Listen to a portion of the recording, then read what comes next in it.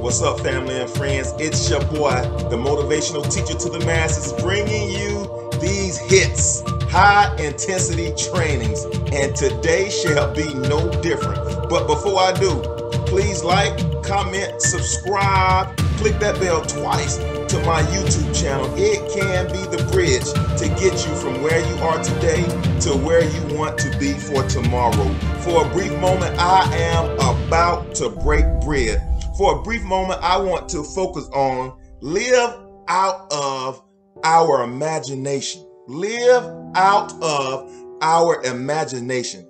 There are too many of us living out of our past and living out our history. And when we get around friends and family, we always talk about what we did in the past. Do you remember when? Do you remember why? And we're talking about past victories, when we scored the game-winning touchdown in high school, or we had the good job right out of college. And we're always talking about what's behind us instead of focusing on what's before us. We got to start living out of our imagination.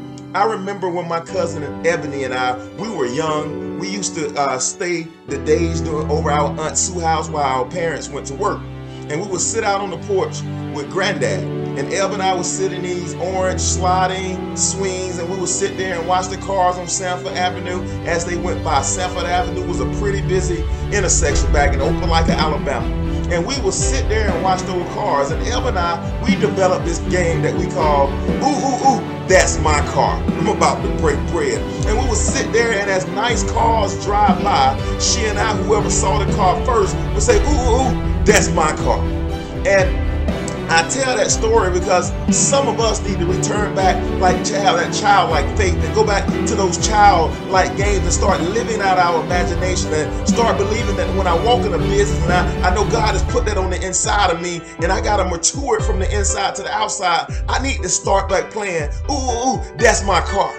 You got to start back playing, ooh, that's my house. You got to start back playing, ooh, that's my marriage. You see, too many of us are living out of what we did years ago, and we're not working on what we're going to do years from now. I just broke bread.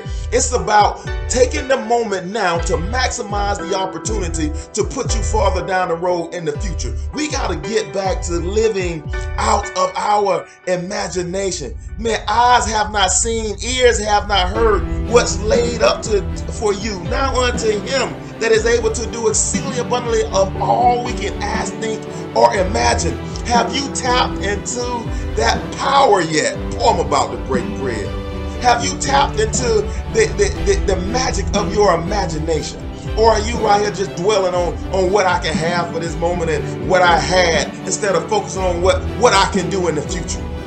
To the victor goes the spoils. To whatever I lend my members to, give me my greater results. Am I thinking about my stinking thinking and what went wrong and what I've always missed? I missed the mark and it's so tough and it's so hard. Or are you starting to lend your members to what I think, man, yeah, I see 5 years from now, I will have the masses in front of me. Yeah, I see myself speaking down at the Mercedes Dome in Atlanta. Yeah, I see myself having my own national television show. Yeah, I speak out of my imagination. I'm not talking about what reality is right now. Reality is right now, I may only get 200 hits on this YouTube video. Reality is right now, if I don't send it out on my cell phone, I won't get many hits. But the truth is that I am the motivational speaker to the masses. Why? Because I live out my what? Imagination. Yep.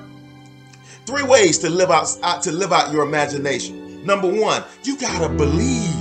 You have to believe that there's something special on the inside of you. Without faith, it is impossible to please God. There's no way that we can get to that level of life where we claim we want to get and we have no level of belief. Our belief system is built and rooted in what I see in the rearview mirror, and not rooted and built in what I know God has already said that's on the inside of me. We got to change our belief system. It takes as much faith to have fear as it does to believe that it's something awesome in your imagination that you need to come to fruition. It's time to play hide and go seek. It's time for you to tuck these things on the inside, and when you see them, you go seek those things. Well, I just broke bread. Number 1, you have to believe. Number 2, adjust your attitude. Adjust your attitude. Life is 10% what happens to us and 90% how we respond to that 10%. We have to adjust our attitude to know that there's more outside that meets the eye. We got to adjust our attitude to know that there's more on the inside of me than what these natural eyes can see. I got to adjust my attitude to know that my future is so bright, I need some doggone Ray-Bans to get to it. We got to adjust our attitude that we're moving in the direction where we should be going and not moving in the direction where we've been. Every time I take a look back to where I've been, I'm giving time up on where I'm going. God has created us for something special. You got greatness on the inside of you. Don't die with that potential locked down on the inside of you, because our attitude is that of one of lack. Our attitude is that of one that's not whole and sound. Our attitude is one that we like to keep up mess, and we like to talk about what was and what's been and not talking about what is to come. I spend my time on what is to come.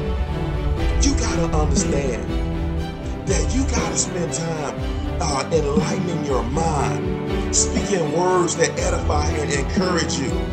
You gotta change your attitude. In order to change your attitude, you gotta change the way you speak. You gotta change the way you understand, and you gotta change the way you think. Other than that, you will die average. Change your life by changing what you speak, what you understand, and what you think. Number 3. Yeah, we're talking about 3 ways to live out of your imagination. Number 3 is you have to learn to serve others. You have to learn to serve others. That's something you've been gifted with. And if you're going to live out your imagination, you got to understand that that's something that God has had to put in your hand to serve humanity. Guess what? Nobody pays top dollar. Nobody gives into a service that does not benefit somebody. I am about to break bread. You can no longer live on your island and believe that greatness is just going to chase you down. But you have to understand that you have to serve your gift to others.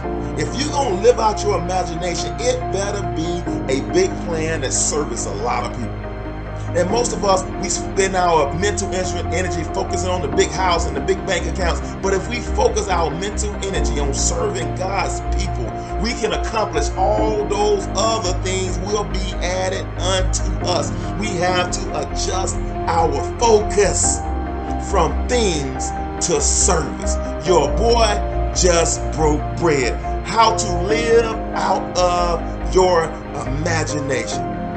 Hey, like, subscribe, hit that bell twice. This channel can be the bridge from where you are today to where you want to be tomorrow. And until next time, I am challenging you to wage war on mediocrity. Your boy is out.